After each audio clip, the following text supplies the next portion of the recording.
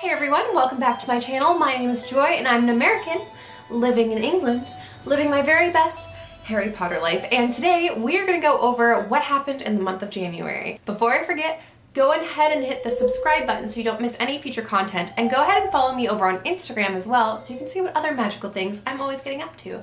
I like to do magical edits, and sometimes I even do giveaways, and I have one coming up in February and in March. Oh my gosh, that's quite a lot. This video is going to be a bit more casual, so definitely just like buckle up because there's quite a lot of things I'm going to go over. I'm going to go over things like stuff I bought this month, what videos I've done, and how I'm getting on with my resolutions. So yeah, I hope that makes this video a bit more clear. But let's go ahead and get into what happened in January. So if you saw, I did a video on my New Year's resolutions in which I talked about doing things like 100 videos this year. So let's go over that first. If you didn't see already, I have done 8 other videos. This will be my 9th in January, and I will be filming a second one tomorrow. So this was actually filmed Thursday. Oh my gosh, I just did like the longest ramble that I will probably cut out. Like I was just like talking to myself, I swear. Right, so I wanted to go over what videos I have done this month. So I have done 8 other videos. I did my, Alright, so since the beginning of January, I have done my 2020 resolutions video. And yeah, you can go ahead and watch all of these if you'd like. I have playlists for everything. It's all categorized, so you can pick and choose whatever you want. And of course, it's also done by the date. So if you missed any, you can go ahead and catch up on those as well. Definitely leave me a comment if you do. I just like seeing who actually does that. It pleases me. I did the Harry Potter collection of not my entire Noble collection, not of my entire Noble collection, but just a few items: the Dumbledore cup, the Hermione Granger bag, and the Dumbledore, wait, I just said that, and the Nicholas Flamel wand that I've been using in my videos. So I did that, and that one has like I think over 1,000 views, which is really good for me because I don't tend to have that many views on something, so thank you guys for that. That was really nice to see. Oh, I did a Harry Potter desk tour where I showed you guys when I put together this new desk. I've added new things like this little cabinet. You can get the details of all that, like what's inside of the drawers and everything, in that video if you'd like to see. Hello, this is Editing Joyce speaking. Wow, I just called myself by my full name. Anyway, I named the wrong book. The real book is this book, the Flip Through Movie Magic book, so you can check out that video instead of the one I'm talking about in this clip. Goodbye. I did more of my Harry Potter collection, in which I did the Mina Lima portion of my collection and the pin portion of my collection, so definitely check those out if you guys are interested in Harry Potter collection ththings. And I also love sharing the things that I do collect because that's basically, I collect Harry Potter. The last 2 videos I've done so far are the Hermione Granger giveaway that I did with my friend Alarm18, and that was a huge success. I had over 1,000 people enter, which was amazing for me. Like, I have a tiny account, relatively tiny account in the grand scheme of things. So having that many people involved was amazing. I think that kind of led to me feeling a bit stressed out though, because I did have to message quite a lot of people, and honestly I don't know how Jack does it when he does them regularly. It was a lot of work. So I'm not sure I'll be doing a quiz one anytime soon, but I do have an idea for the next 2 because I know you guys said you like playing games kind of, so I'm going to try to do something a little different for those instead of a quiz, involving a little bit more creativity. So we'll see. The other video I did was the Wizarding World Gold video, which I did mention once already, so definitely check it out if you're looking to purchase it and why it may or may not be good for you. And I did want to touch on that just a little bit really quick. I have gotten a few messages from friends overseas, and some of you guys have reached out to me and told me that you were really upset because Wizarding World Gold isn't available pretty much outside of the UK and the US. You can of course purchase it, but it might not be useful because they might not ship to you. The discount may not cover the shipping, so it's still quite expensive. Most of the events are based in the US and the UK, and it was disheartening. I didn't know that really. Like, obviously it makes sense now, but you know, it's a bit selfish of me. I didn't think about it. So I did want to mention that. I'm sorry that if you can't get that. I do hope that by speaking up about it, I think it sends a message to obviously like Warner Brothers and the Wizarding World like owners, that if there's more of a want for it in those other countries, hopefully maybe you would get like stores and things. I would really like to see that. And I don't have a big platform, but I think it's important that it is said that there are more Harry Potter fans than just the US and the UK, and I think you guys would love to see more of the stuff that we are lucky enough to get over here. So if you have a platform of your own, even if you have 1 follower. I think it's worth it to say it, and I definitely tag the people that you would like to see it. Just get your voice heard, you know? It's important, so I do hope to see that change a little bit.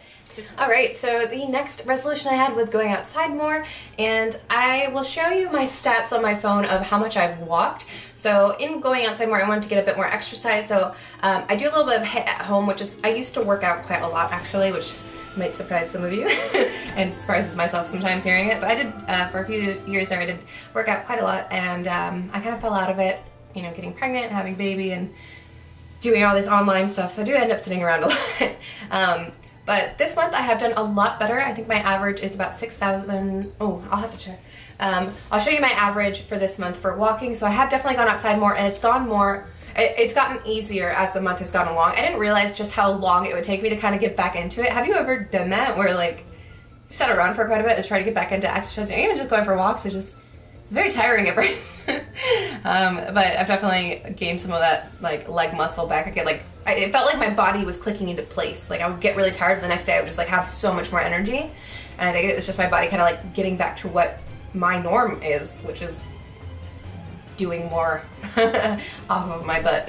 Oh, and I'm just going ahead and tie in with that, which is just because like diet and lifestyle. I did change my diet from a just like overall diet to a vegetarian diet, which has been super easy for me actually. I think I will admit there has been times where my husband has eaten meat and it smelled really good, which feels a little messed up to like say, but I want to be honest, like when you are making that change, but it did smell good, but it didn't necessarily make me want to eat it, if that makes sense. Like I have no problem not eating it. Like I could watch him eat it and it was all right. Making the transition has been really easy for me.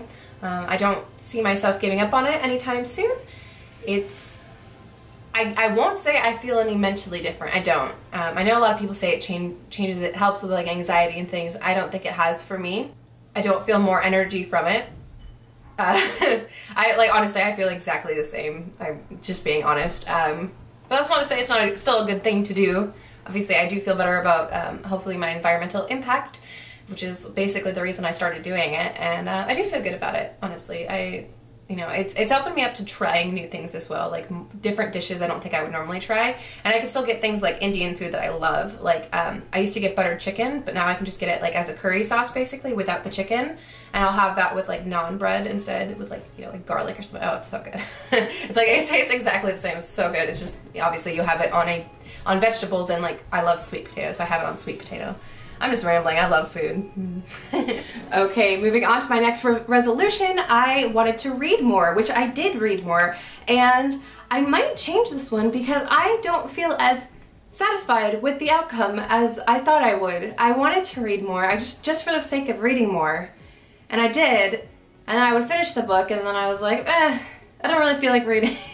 So I think I will continue to read, but I think I'm going to get rid of that goal to read like a certain number of books, because I felt like that was a lot of pressure for no reason.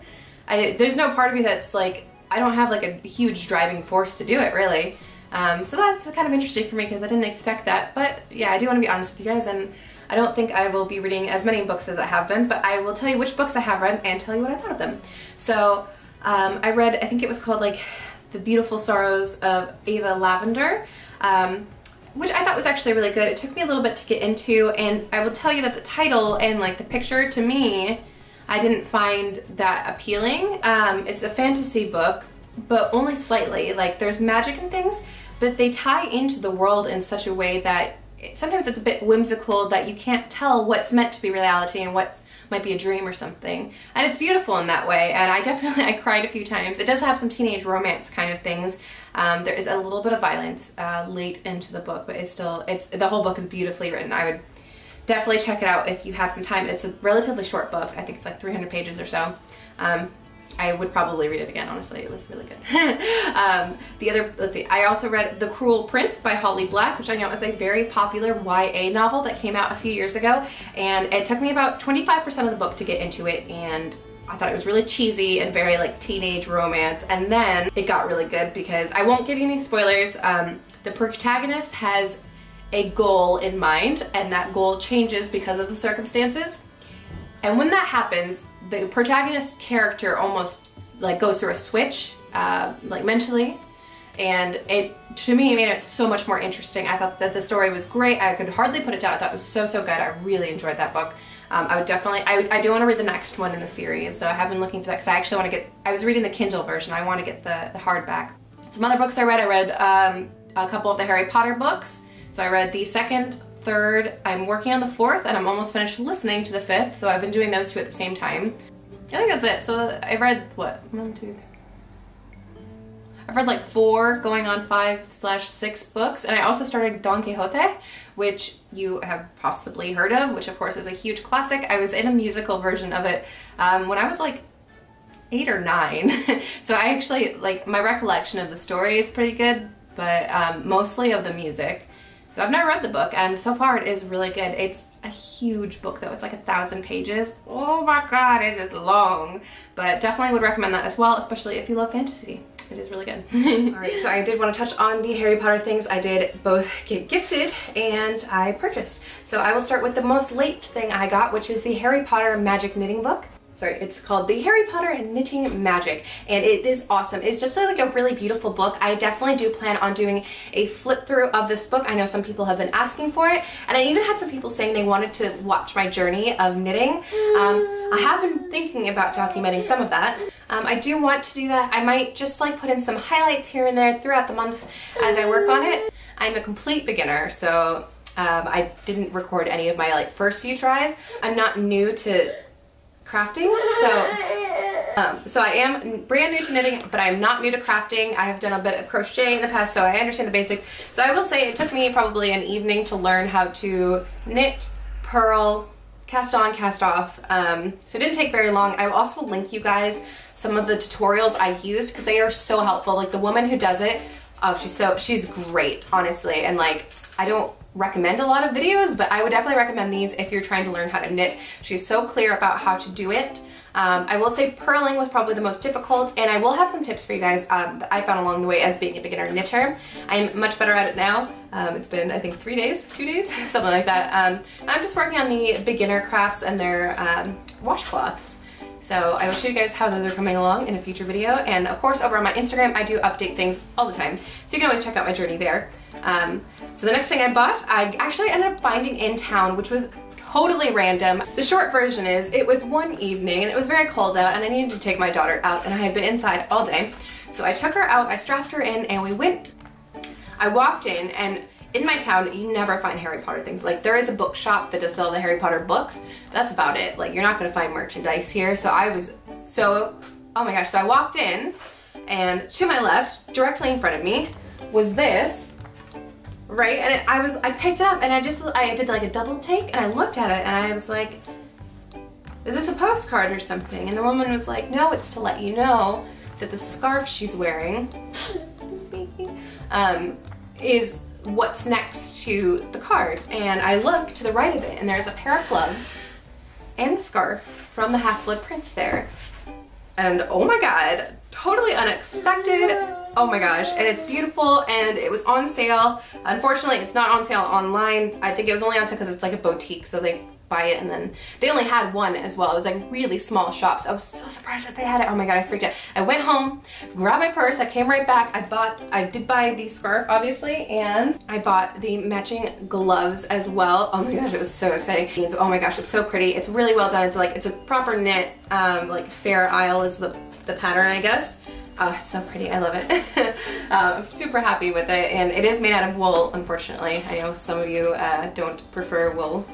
So the next thing I got was a gift from my mother-in-law. So she had come over one day, I think last week, and she brought this, and it was totally unexpected. Like, I saw her holding it on the couch, and like, I was like a moth to a light. I was like, what's that? And it was this little money box that's Hogwarts themed, and she found it in a charity shop. So it just makes like a really pretty like false book. Oh, it's so pretty. I love it. And so it lives over here on my favorite bookshelf, right, which leads me to the next Harry Potter item I received as a gift from my wonderful friend Jack, and it is the Tales of Beedle the Bard, which I did a giveaway for as well, or we did.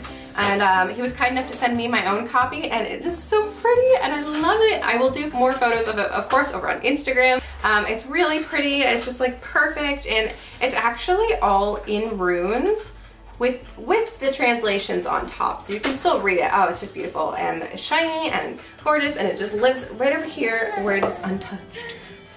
So thank you very much, Jack. I love it very much. I also went to York this month, and I got this Luna Lovegood pin. If you haven't seen my pin collection video, again, it is in there, and it is really cute. I love that. I also got the flying key pin, which came with the Wizarding Gold journal. I was gifted a few items by my friend Allison, who lives in the United States. We did a Christmas exchange, and I got my package last week. So I got this beautiful Mina Lima journal, and it's blank at the moment, except it does have my name on it, and Charms class as the subject. Ooh, another item we got. This is actually a gift for my daughter. I thought I would put it in anyway because it's really cute. She's crying because she wants it. But it's a pygmy puff, and oh my god, I love it. We named it Tank. This was such a beautiful and thoughtful gift. Allison and her daughter Jordan got it for me, and Jordan picked it out, and it is a Gryffindor purse. I love it. It's awesome. Isn't it cute? Do you guys have these? I did get a few messages. Some people had some of the variations of it, and they were just really beautiful and shiny. So thank you again, Allison. They are much appreciated and much loved. All right, the last thing I got this month was this owl, which is not Harry Potter, but I really loved it, so I thought I would include it. So there it is. I just want to wrap this up quickly. This is some embroidery I did this month, and it is the time turner, and I'm so proud of it. And I wish I had thought to make it into like a badge or something. I think I still could. It's really cute. I'm really proud of it. And the other thing I embroidered, I did make into a patch, and it is the Spectra Specs. Okay, since my daughter is wanting my attention now and wants to go outside, and I also want to go outside, I'm just going to go ahead and wrap this up, and the rest of it I will do a voiceover, and I just want to include some like vlog clips of the stuff I've done this month, just because I thought you guys might want to see something besides my desk. So we can watch that, and yeah. Voiceover Joy is back again. I'm sorry if I sound a little tired, because I am a little tired. So this clip was of me reading, because I was going to do a different video that I did not end up making. These are some clips from when we went to York last week. This is the Shambles, aka Diagon Alley, and I'm showing you some clips of my favorite shops, including the shop that must not be named. Here you can park your brooms, go inside, and buy all of the Harry Potter items. Surrounding this store are 2 other Harry Potter shops and the Potions Cauldron. I always have to stop and take a selfie here, and that Skelegro in my arm I did not end up purchasing, but I kind of wish I had now. There were all kinds of wands, and then we moved on to the Shambles Market. It was raining, and my lovely husband hates being on camera. Here's my daughter with her new little hat. She's so cute. Stop for some lunch, of course.